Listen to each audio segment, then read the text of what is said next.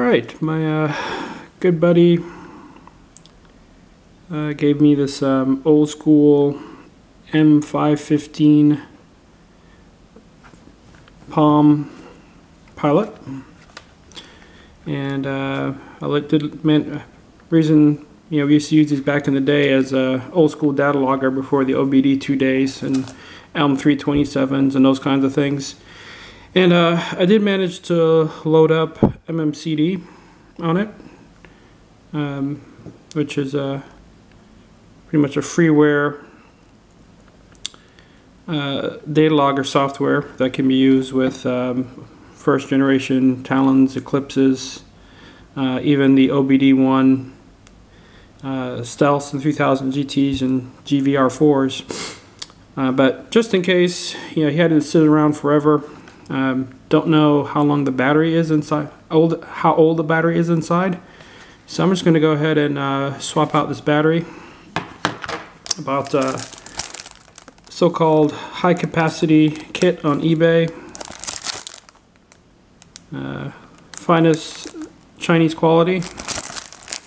And I'm sure that no matter how bad it is, it's still better than what we have inside the Palm. I'm going to go ahead and turn that off. It did come with screws, or screwdrivers, which very impressive. Even came with a little tool to separate the unit. Looks like these screws are little tiny Torxes. Let's try to find a screwdriver that can work with that.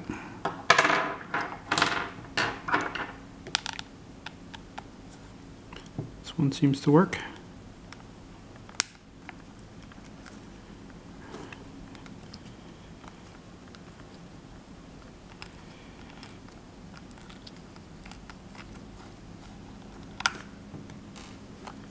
One screw.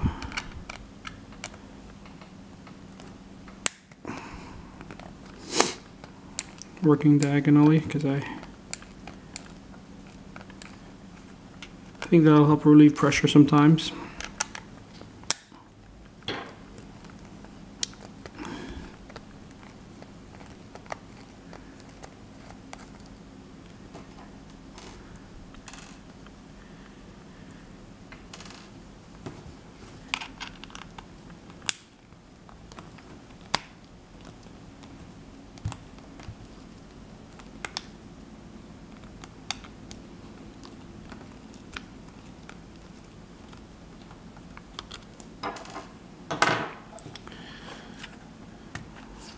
Go ahead and take out the stylus.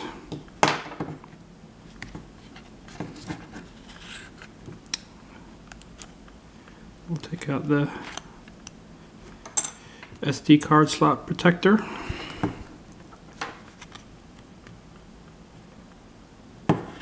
Just trying to get an idea of which sections are going to come off. Which for our purposes we do need the back section to come off.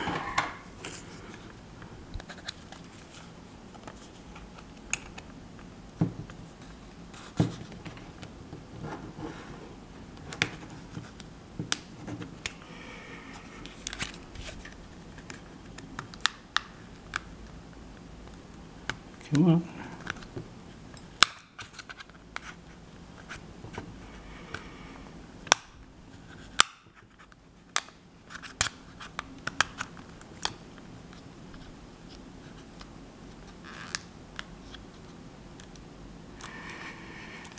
Go to sleep.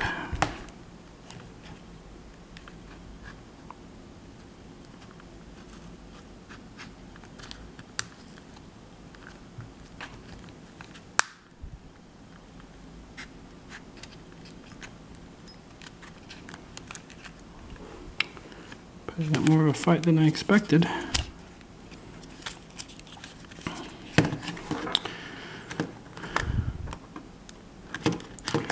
Trying to be gentle so I don't break it. Because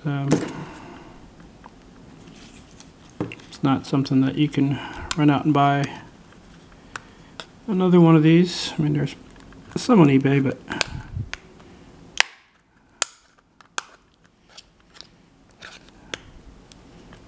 since your average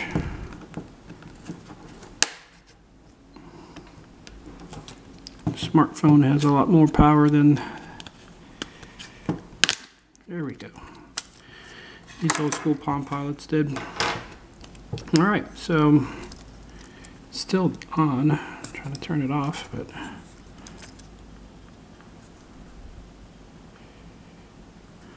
come on.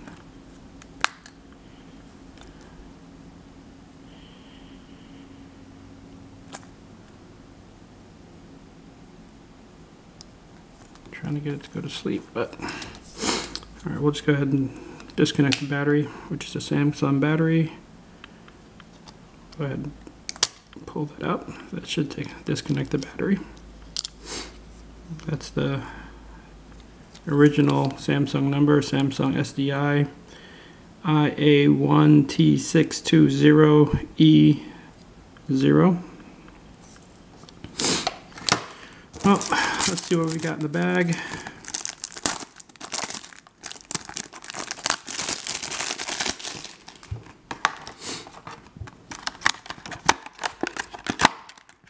This is surprisingly nice boxing. Really nice packaging for an eBay purchase.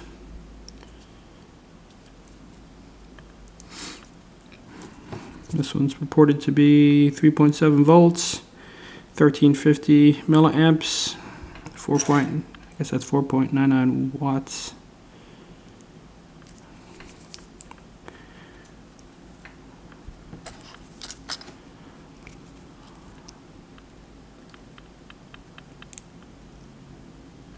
Looks like it's the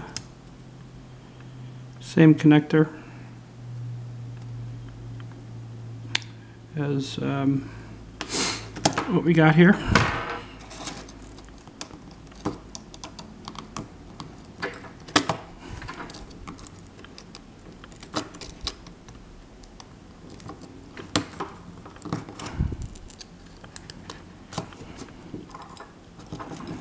Let's see, is this taped down, glued down? What do we got? Looks like it is taped. Uh-oh.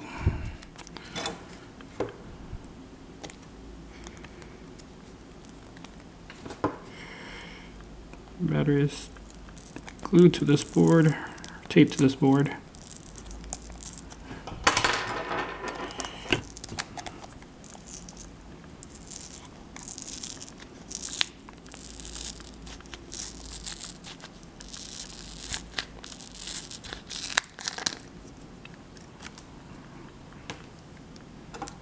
Alright, so I just separated it from the board.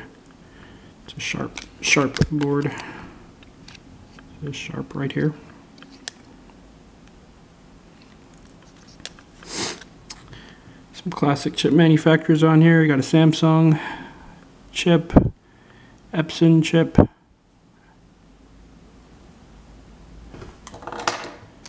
in the corner it says 2002. Older than a lot of folks that I know that are driving DSMs. Well, almost.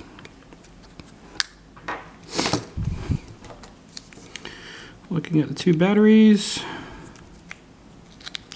This was, the new one doesn't seem to have any type of glue or anything on it.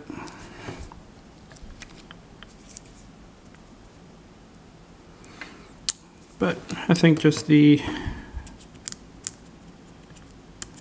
let me see if this is double-sided or not. No. Yeah, I think it'll be okay just from the pressure of squeezing inside the case. It'll be alright. Drops right in. I think it might be easier to connect it first.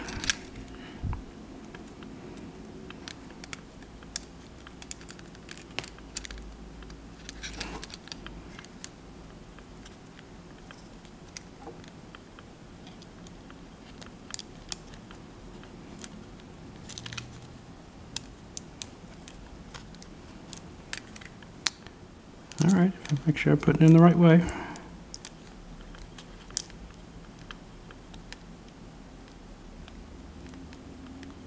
Yeah, this is tiny. Alright, so the metal pieces, or the metal connectors, are up top.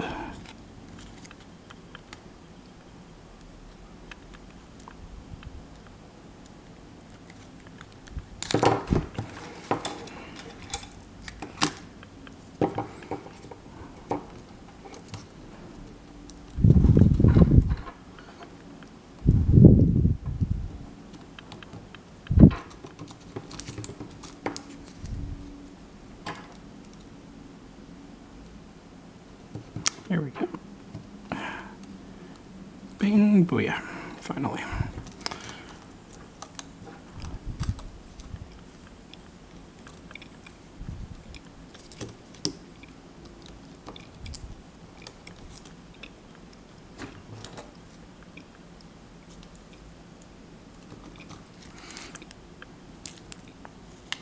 Yeah, just checking to see if this portion comes off separately, but it does not. I mean, that's actually the casing of the battery itself. So there's nothing to transfer.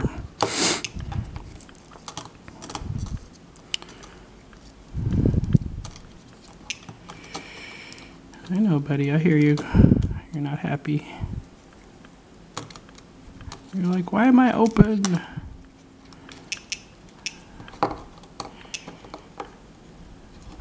Trying to rotate this pigtail in a way that it's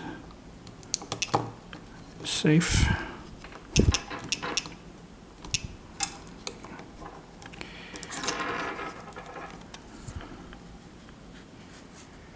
Alright, well, it looks like it's working, which is good. Let's get the front pieces back on for the buttons. Just blow it out. Nothing really, it's not really dusty at all. Props to Uma and Saf for keeping it in good shape after all these years. Just making sure this corner doesn't chafe against the wiring.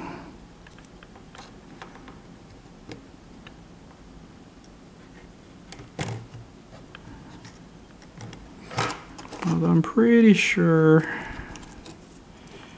the yellow part was on top, but the way this is just set up, it's a little different than the original. It's not really any kind of orientation to top or bottom.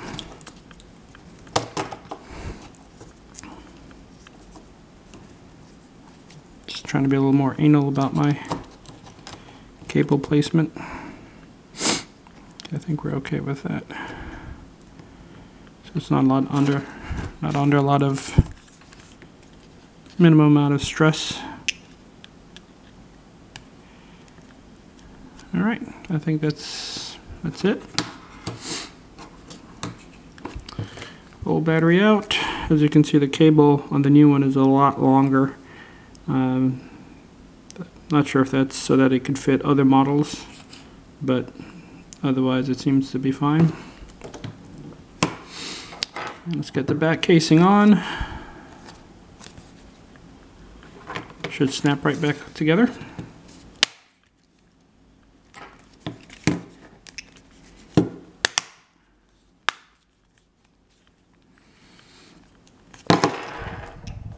That was smart.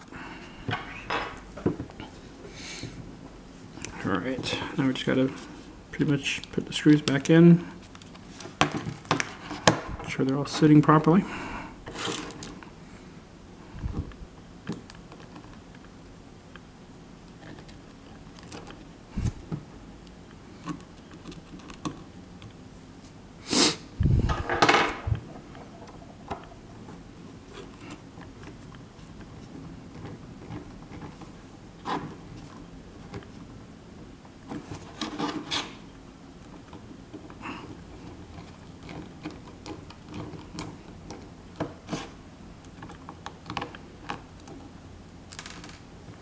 Come on, be nice.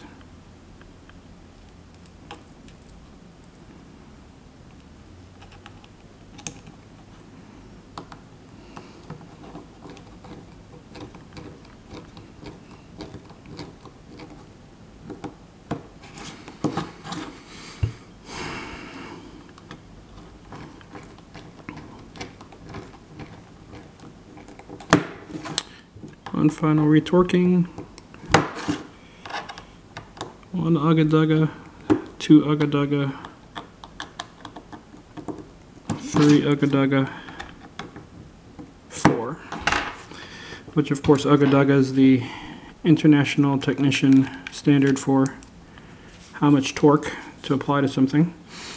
Went back in, put in the SD card, slot protector. I do need to get an SD card. All my SD cards are way too big for what this old school thing can handle, from what I've read. Only one, either 1 meg or 1 gig. I think 1 gig cards are the biggest it'll handle. And yep, trusty stylus.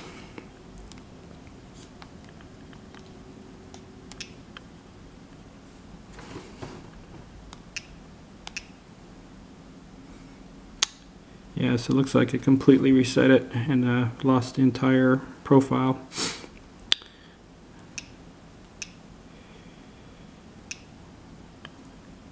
Let's see, wow, 2000. Alright, well, I'm going to go ahead and get this thing back in business. We're filming this video in March 9th. It's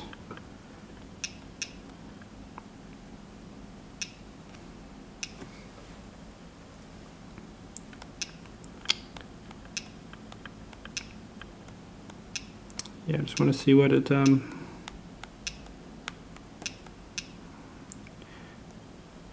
looks like if we lost everything, which pretty much should be the case.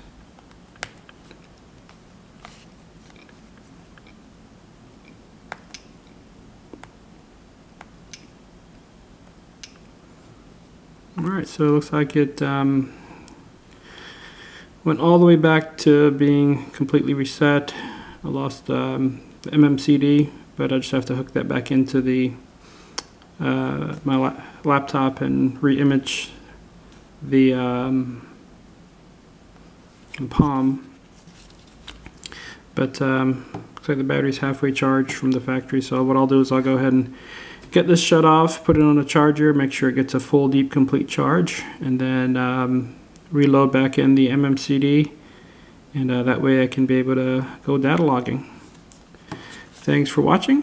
This Palm M515 battery replacement using an eBay Cameron Sino high capacity battery. And make sure to subscribe if you'd like. I'm sure I'll come up with another video, maybe sometime another 6 months to a year. Hope you enjoyed it and got something out of it.